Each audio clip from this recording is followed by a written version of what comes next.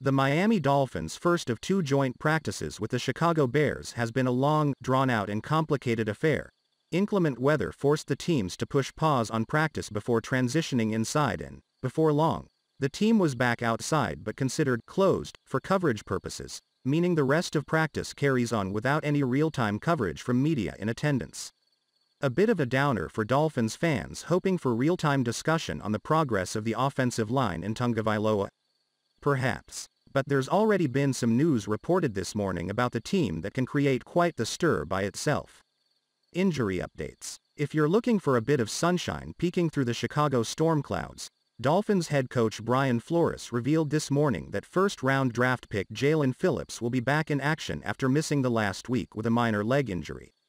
Phillips will need the practice time in his bid to join fellow rookie Javon Holland in a push for a starting role on the defense. Brennan Scarlett has had a strong camp and could very easily absorb the early down reps before rotating to Phillips early in the season. But with a healthy preseason and a strong performance, Phillips may force the Dolphins' hand. But it wasn't all good news with the injury issues, as three of Miami's top receivers were declared out of Wednesday's performance against Chicago. Devontae Parker, Will Fuller and Albert Wilson are all shelved for Wednesday's practice. Wilson and Parker have apparent minor tweaks. Parker's issue is reportedly a stubborn hamstring.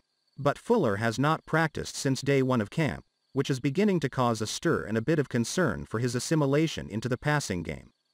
The Dolphins will certainly not rush anyone back into action, but at some point one does begin to wonder if the revamped receiving corps will be watered down by nagging issues to some of their top targets.